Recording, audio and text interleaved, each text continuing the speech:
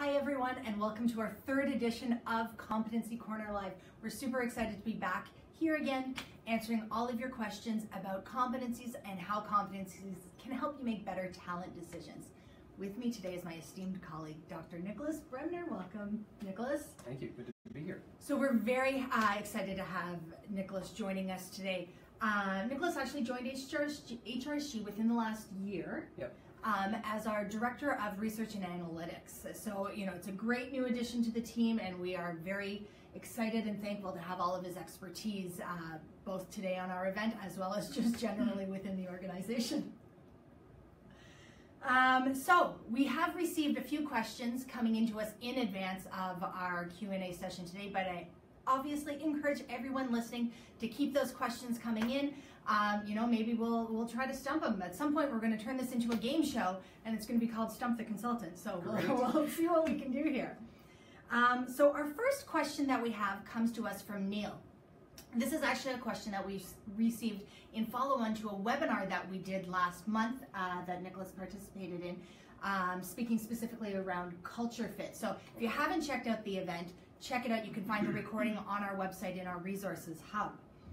Okay, so the question is, some believe that hiring for culture fit can quickly become a smokescreen for old-fashioned discrimination. We talked about this quite a bit. Yeah, we did. So meaning that people, hiring people who are like you. This can come with many challenges like discrimination against other mindsets or values. So what do you think about this? Any thoughts or comments? Yeah, so first of all, thanks for the question, Neil. Appreciate you submitting it. It's a good question, and with the increasing popularity of culture, it's something important for us to think about. It's a legitimate problem, and it's probably partly the case because culture is a difficult concept to define. Mm-hmm. It's kind of all-encompassing, it's all around us. Part of it's observable, part of it's not. So when you're looking, let's use a hiring example, for instance. And so if you're looking to hire a new employee and you want to make sure they fit with your culture or just fit, and you walk into the interview with a very vague notion of what fit looks like, you may not know what questions to ask. You may try and get a general sense of the candidate. Do I like this person? Do I think they'd fit in well here? That's where the danger comes in. That's where all these biases can kind of creep in. But if you actually do the work to define culture and then define actually how culture helps your organization, it helps the goals, you can actually come prepared with questions that will help you understand what kind of person this is and how that relates to the job, how it relates to the organization, and help you make a better decision. And then ask the different people the same questions and really guard against those biases. Well, and I think just leading from that, competencies turn into a really great tool for doing this. Yeah, for sure. Because you can set that common foundation, that common framework upon which you're looking for particular behaviors to bring in, that people possess to bring into the organization. If I think back at, HRSG has gone through a major growth spurt in the last year, and we've almost doubled in size. And we've done this with, I don't know that we've lost anybody that has come on. We've had incredible culture fit, and I think this really does speak to the power that using those core competencies that really embody the culture of an organization, but in behavioral terms, can really have a significant impact on an organization's growth. Yeah, no, you're exactly right. There's a clear link there between cultures and those general competencies, and doing the work to actually define what competencies are really key for the entire organization's success and that are important for everyone in the organization to exhibit is a really good step to kind of defining your culture and understanding what it looks like when someone really fits in. Yeah. Okay, so we're going to move on to the next question because we have been getting a few other ones here, but I'm going to keep going with the ones we've received in advance. Sure. So this comes to us from John. Are there differences between the competencies of an organization and or the competencies that an organization is looking for versus those that individuals possess? I guess the answer to this question would be kind of depends. I can answer it from different perspectives. So if you're talking about a skills mismatch or a competence mismatch between organizations in general and candidates or people applying, there's kind of conflicting evidence in the labor market saying that there might be some skill shortages in some areas, but in other areas it's not a huge concern. But I think it really depends on the organization. It's difficult to kind of generalize and make a statement about that. What I would say is that it's important to actually first define what competencies you're looking for before you can even really answer that question. So you need to define the competencies that are required in your organization, and then you can actually measure whether or not people in your organization possess those competencies, and then you can really determine if there's a mismatch there. But it's kind of a difficult question to answer in general terms. Well, and I think that that's sort of the objective of what a lot of our clients are trying to achieve through their competency initiatives. Right. So what are the requirements of the jobs across the organization, or at that top level of the core competencies to really maintain that competitive advantage, let's say, yep. Of a company, and how does the employee's skills match? So looking at that, whether it's through assessment, through what other means, and then putting that development program in place to address any potential gaps where there is a mismatch. Yeah, because before you do that, it's really kind of a black box. Yeah. A lot of organizations will use individual performance as kind of a proxy or a general gauge of whether there's a skills mismatch, but you really can't answer the question for certain until you do some kind of analysis there. Cool. Okay, so the next question comes to us from Anne. What does legally defensible competencies mean, and how are they defensible? What makes competencies defensible? Okay, thanks for your question, Anne. I'll start by saying I'm not a lawyer, so please don't take this as legal we'll advice. We'll call in our chief legal officer for some advice on there. Yeah, sure. What I can say about it is that legal defensibility with competencies and with other areas of talent management and HR, it boils down to avoiding discrimination. It boils down to ensuring there's objectivity in terms of how HR policies are applied. So when it comes to competencies, using a hiring situation as an example again, competencies can be used to define what's required to be successful in a role, and it avoids kind of what we talked about earlier actually with culture fit, and avoiding those discrimination and those biases, getting a general sense of whether I like this person or not. That's when you have grounds for a lack of legal defensibility.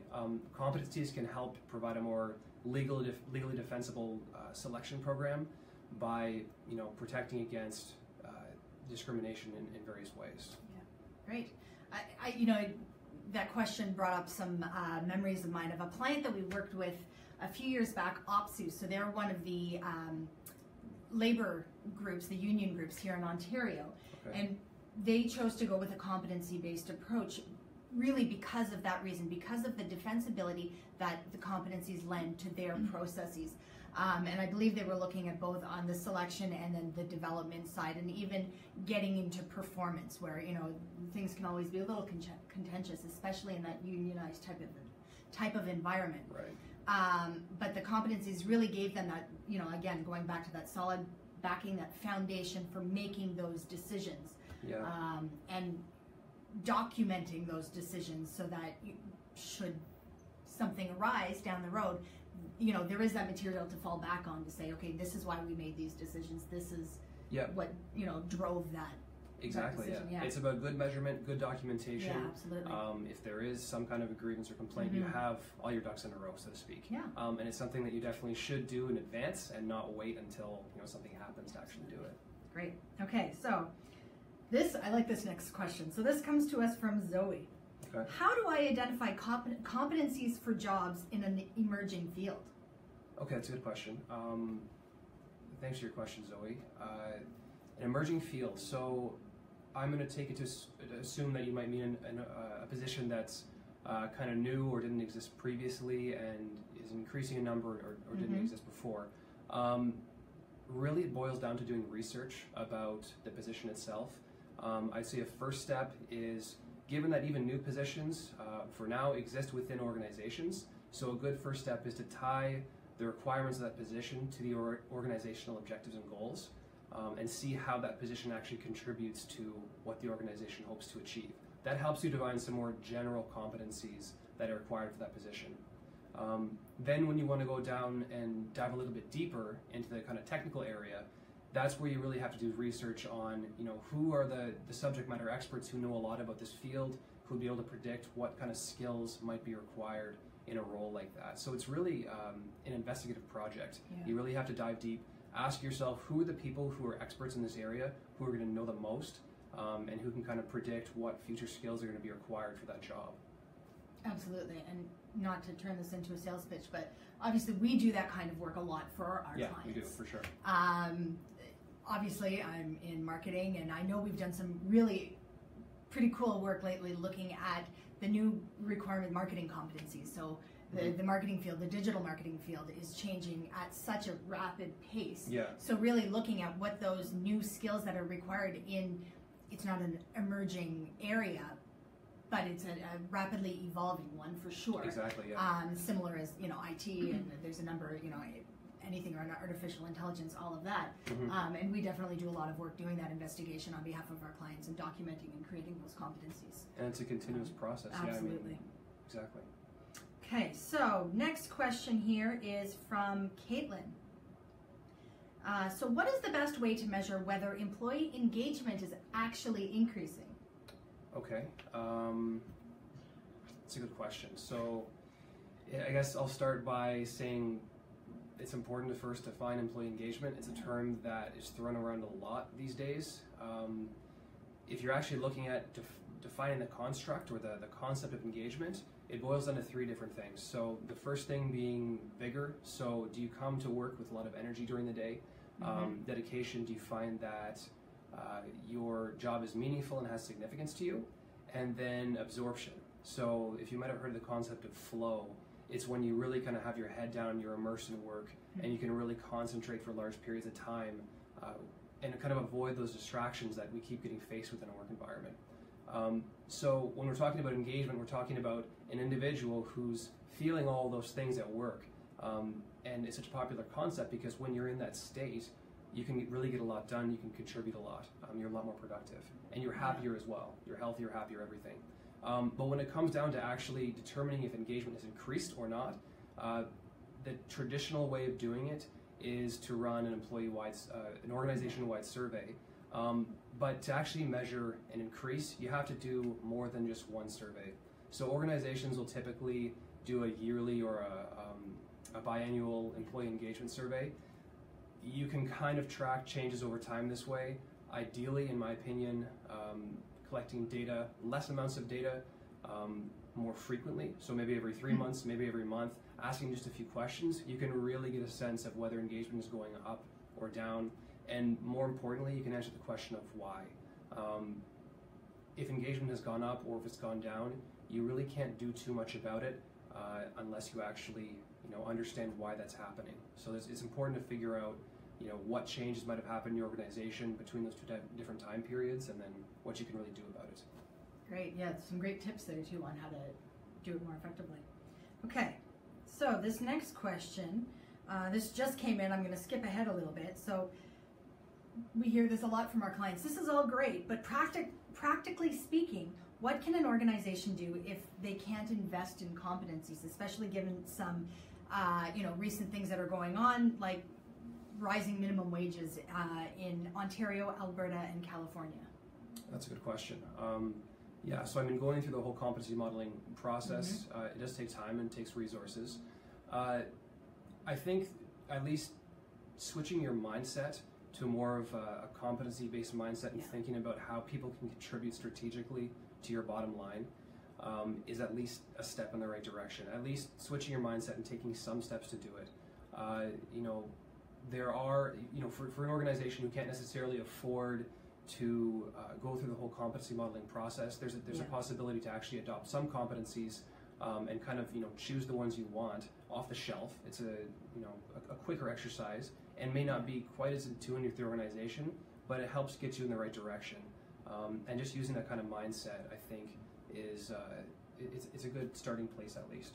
Yeah, absolutely. And there was a case study we did, and one of our clients, one of her biggest messages was, "You're never going to get it right from the beginning." Right. So it's better to start and get going down that path, even though it's maybe not 100% where you'd want it to be. And budgets are often a factor that leads towards not being able to get it all the way 100% perfect, reflecting all of your organization. So I think it's just some good advice that we've seen from a few different clients in terms of lessons learned. Yeah, for sure.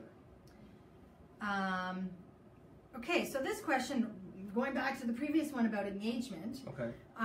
So how do competencies help to improve engagement? What's that link really between competencies and engagement? So thank you, Andrea, for that question that just came in. That's a really good question.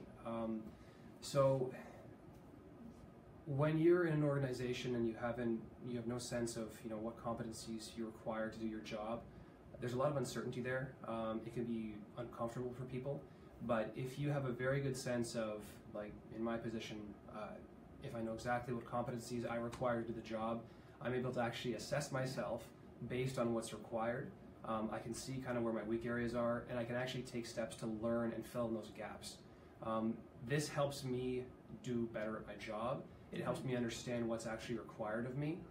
If I come to work in the morning and I really don't know what's expected of me, or I don't know what I should be doing, that's an uncomfortable feeling. But if you're actually able to define those competencies, you can come and be confident about what's required of you to do, and the things you need to learn and things like that. And so the net result of that is basically you can come to work with more confidence, you know what you need to do, and there's just more clarity there overall. Yeah, great. Okay, so this is an interesting question. So this comes to us from Shane. Thanks, Shane, for the question. Is there a streamlined process for accelerating growth either vertically or horizontally for an employee through a competency-based assessment system? So this is all around employee development. Yeah, okay. It's a bit of a mouthful. It's a good question though. So competencies do help with that. So applying it to a career development standpoint, it's kind of similar to what I was saying before in the sense of knowing what's required of you in a given position. Except take that a step further, and if you were able to model or figure out what are the competencies required in all these different positions in the organization, you can actually map out a trajectory or a career plan for you, and you know what skills you need, not now, but maybe 2 years from now, 3 years from now. And you can actually map out where you want to go in the organization, and this can actually help with less traditional career trajectories as well.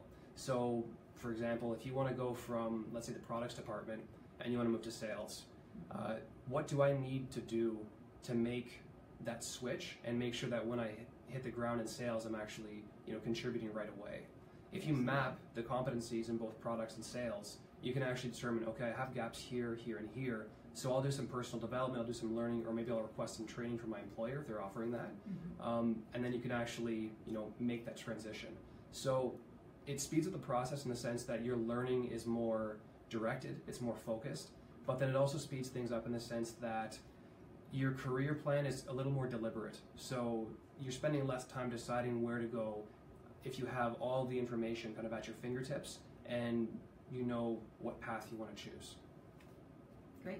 Yeah, absolutely.